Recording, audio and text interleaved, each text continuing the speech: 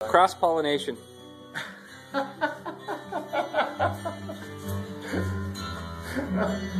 I should hold that actually. We're making super cats.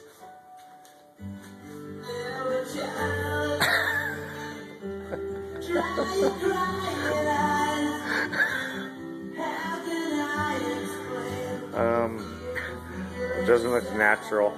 Are you gonna do it the other way too? It's too late now. It'd be like just putting it back on him. Well, what do you think, Biscuit? But they're both males. Oh, their tail.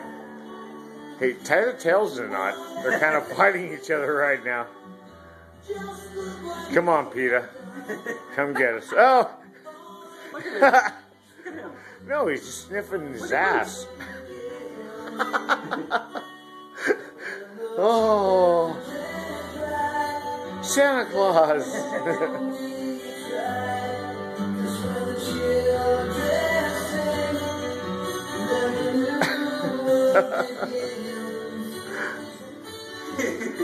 PETA, this is the man that did this.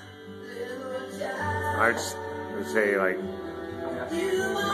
fuck you, PETA, yeah. Oh man, this one aged. Oh my god, it aged. We antiqued him. Is that what we did? He is antiqued. They're like cobwebs. Get over there. Get up on his face.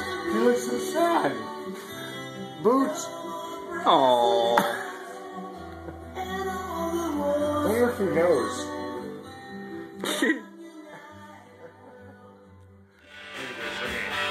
Cross-Pollinating. So what we have here to take care of that is the Memorex. Is it real or live, or is it Memorex? We have the air duster. Excellent for cleaning computers, office equipment, photo video equipment, electronics, and cats. So there we go. Let's see how they react. Shake it up, even though it says not to. And let's see if the recharge can work it right.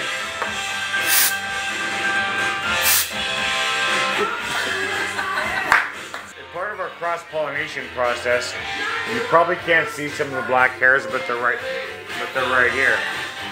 Now this one's lazy.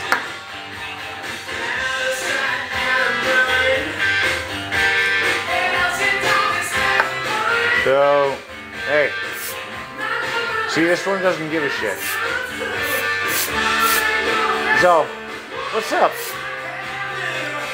Nah, I won't do that.